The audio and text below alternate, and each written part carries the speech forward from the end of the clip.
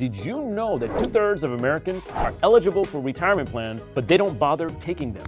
This is a big miss for anyone planning to have a future, especially for those of you currently working a 9-to-5 situation. But this may change as the House of Representatives passed the new Secure Act 2.0, and I'm here to discuss how that bill would affect your 401k.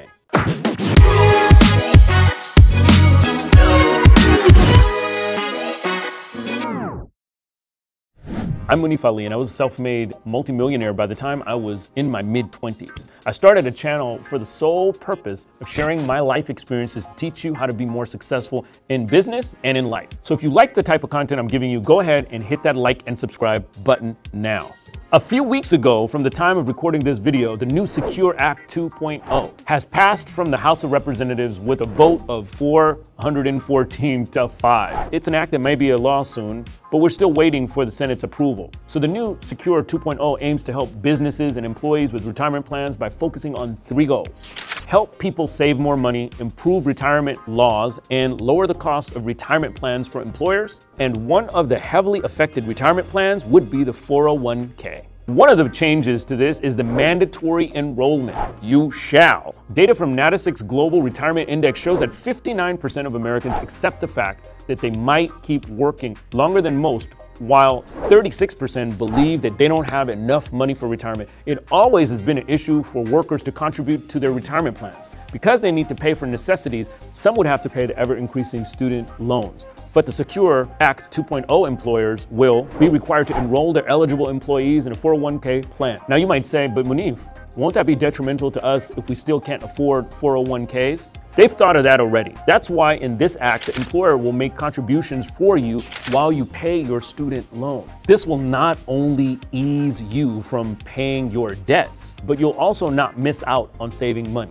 One study from Ariel Investments on 401k found that employees under the auto enrollment have increased their participation for those who are young and low paid. The racial gap is also significantly reduced when subject to auto enrollment.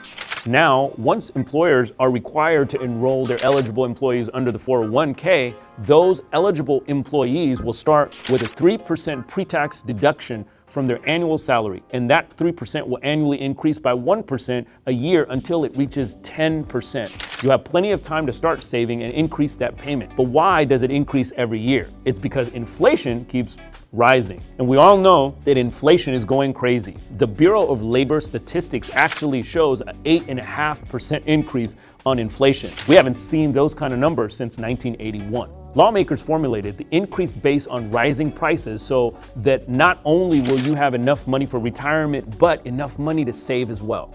But what if you quit your job and you're afraid that you might lose your 401k? Well, the government is planning to make the Lost 401k database to keep track of 401ks for employees who have left their employment. That would be greatly beneficial, because if you're like me, I have a hard time just keeping up with where my keys are. Another thing is the act talks about how it may also adjust your annual contributions to your 401k depending on your age. First, Secure Act has a catch-up method where 50-year-olds will contribute $6,500 to help them catch up, as that will leave them with a small window of opportunity to save money. I'm turning 50 pretty soon.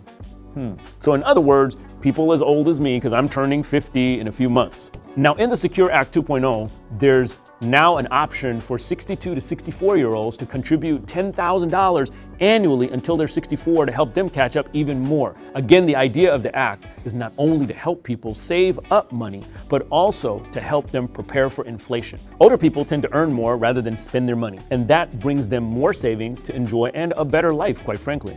The act will also take minimum distributions from anyone 70 years or older, because the fact of the matter is that they may not have so much time in retirement left. So the government wants to take their taxes, of course. But the Secure Act 2.0 will increase the age for minimum distributions from 70.5 years old. The minimum distribution will now change to 72 years old in 2022, and 73 by 2023, 74 by 2030, and 75 by 2033. The reason why there seems to be a gap in the changes of years is still based on rising inflation and the fact that people are living a lot longer now. And before I tell you the last one, if you like the content that I just gave you, go ahead and apply a little bit of liberal pressure on that like and subscribe button. Let me and the YouTube algorithm know that this video is valuable to you.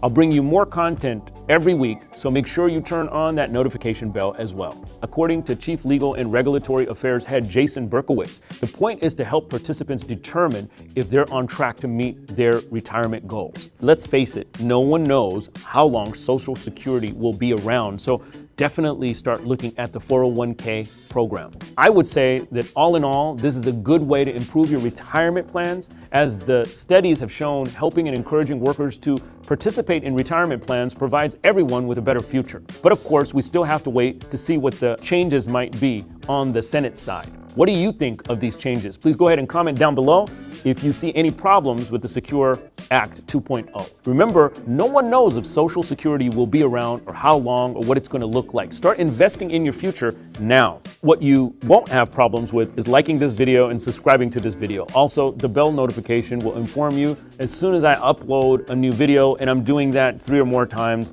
a week sometimes, informing you about the latest trends about your financial dollar. And if you'd like to know more about making money, check out this video, Buy or Wait. Should I invest in real estate right now? Because everything is changing and evolving. So see the next video now.